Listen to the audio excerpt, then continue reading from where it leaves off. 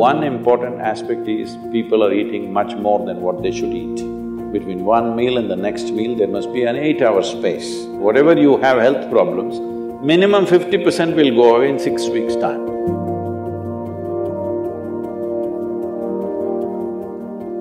Namaskaram, Sadhguru. Fasting on auspicious days has existed in India since time immemorial, but many Indians believe that it's unscientific and illogical. Until the work on autophagy induced during fasting has been awarded the Nobel Prize. Even I started doing intermittent fasting this year. So why are such beneficial ancient practices being labeled orthodox and then immediately implemented once there is a Western approval? That's because you don't have the right color of the skin.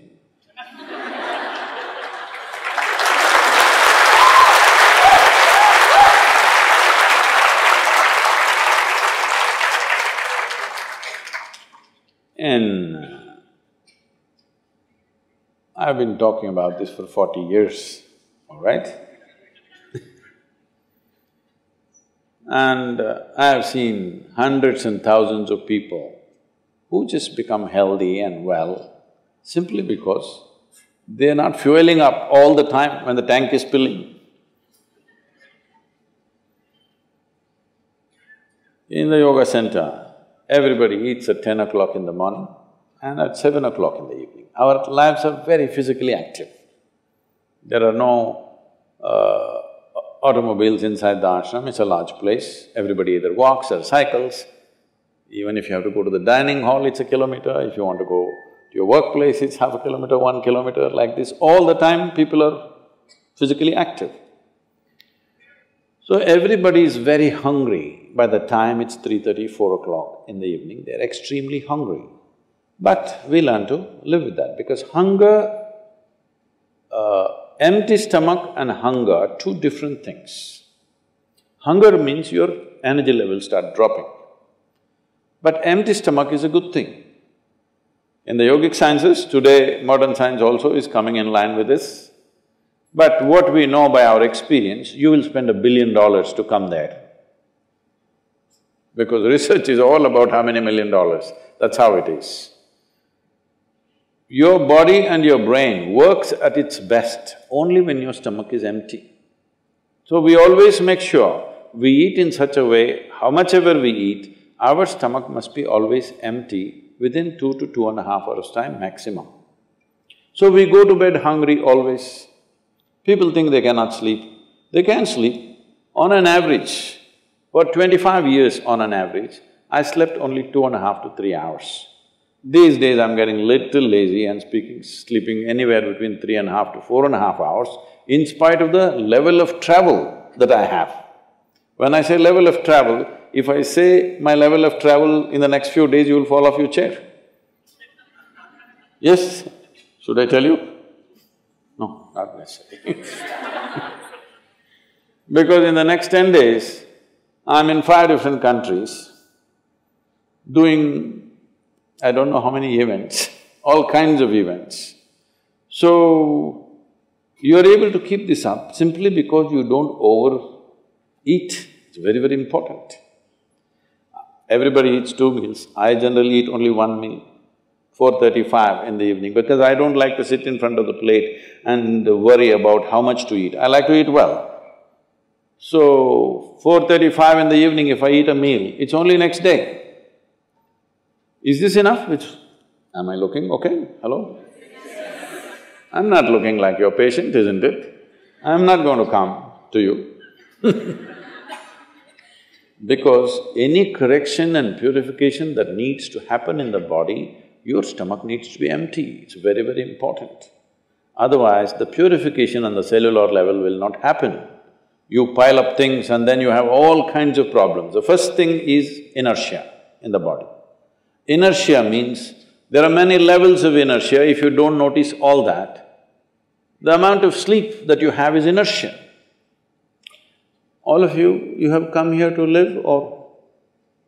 Hello? To live, right? Not here, I'm saying into this life. You want to live or… The intention of life is to live, isn't it? But because you talked about American doctors, this is all being picked up here also. All American doctors say minimum 7 to 8 hours you must sleep. So that means 1/3 of your life you must sleep. Another 2, 3 hours, 4 hours goes in bath, toilet, eating, this, you know.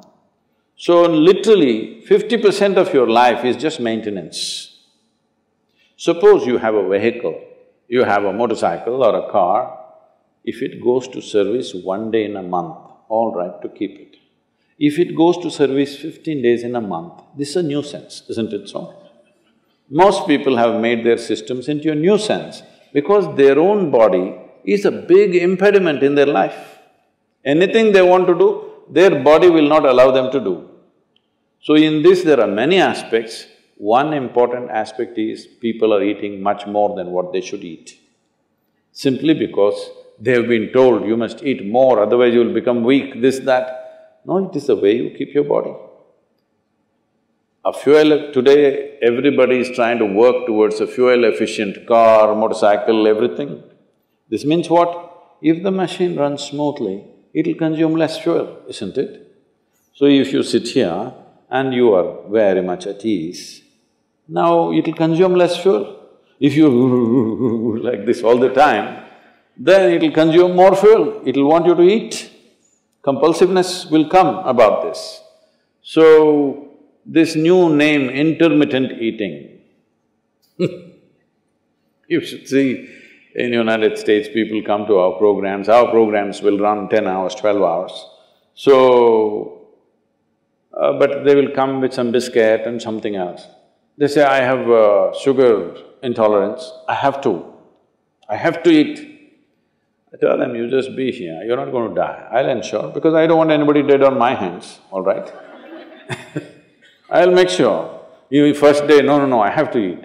By third day, they gave up all that. 12 hours without food they sat there, they're perfectly fine.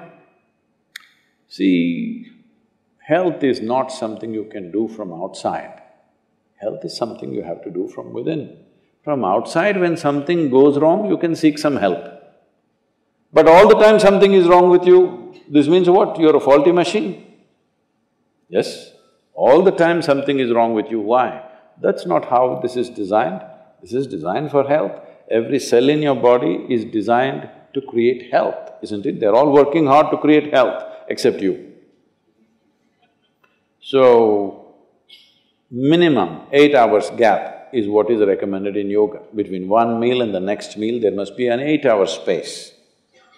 If you do this, you will see half your problems of health, whatever you have health problems, minimum 50% will go away in 6 weeks' time.